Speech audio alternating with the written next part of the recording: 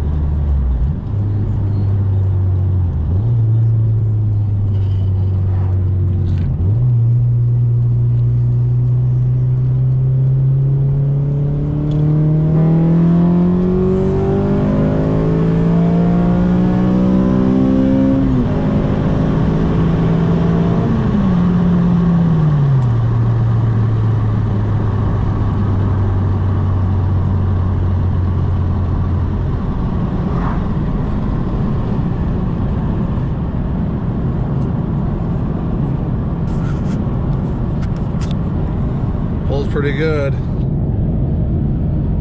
and then quiet again.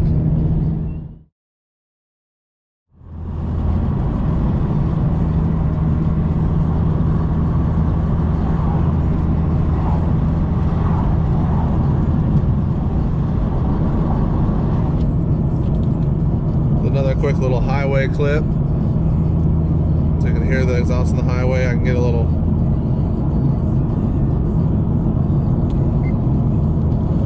by the airport. I'm at 2,500 RPM.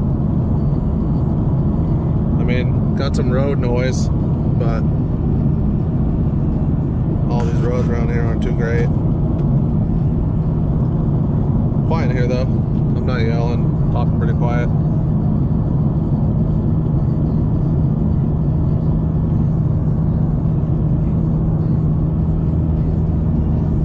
Let off the gas, highway cruising speeds. I think that's the one time I get a little drone. Barely, I don't even know if you'll hear it on camera. It's very slim. Here's some regular throttle, just rolling through the gears. Be pretty easy on it, just so you can hear what it sounds like. Windows are up.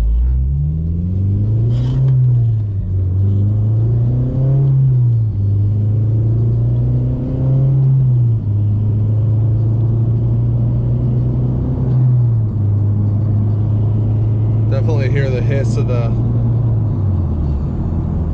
header. It's the one thing I don't really like about it. As far as everything else, I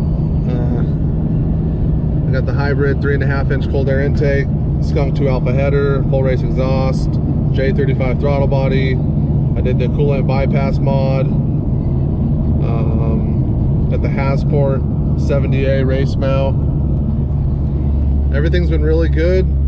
I spent the extra money and got everything quality. I'd say the lowest end part would be the header. I mean, they're kind of known to, it's kind of, some people have good experience with them, some people bad. Mine's been good. I did have an issue with everything made it up lengthwise, and everything was perfect between the full race and the Skunk2 header, but the donut gasket they send with the header is just total junk. It leaked really bad all the time. I couldn't get it to stop leaking. So I finally ordered a S2000 donut gasket, and that helped a lot. It doesn't leak at all, really. found it online, I think, for like 30 bucks, which is cheap. It was OEM. The Honda dealership wanted like $80 for it, but I found it online cheaper. As far as my tune, most of my other videos you see, my tune is from E-Tunez by Steve.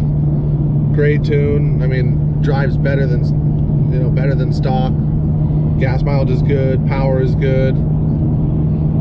And then just recently I got curious about other tuners just to see, because I know he plays it on the safe side, which is good for daily. But I wanted to try somebody different than most people, so I got a second tune by SpecTuned, or Cody Pine. A lot of the 8th gen, 9th gen guys go through him. And his tune is a little more aggressive. I think it's got a little more timing, a little more fuel. I'm sure different cam angles and stuff. And his tune definitely has a little more top end. I'd say the top end's a little better. Overall good power. On the SpecTuned, the VTEC's at 4,500 RPM. That's where he seems to like it.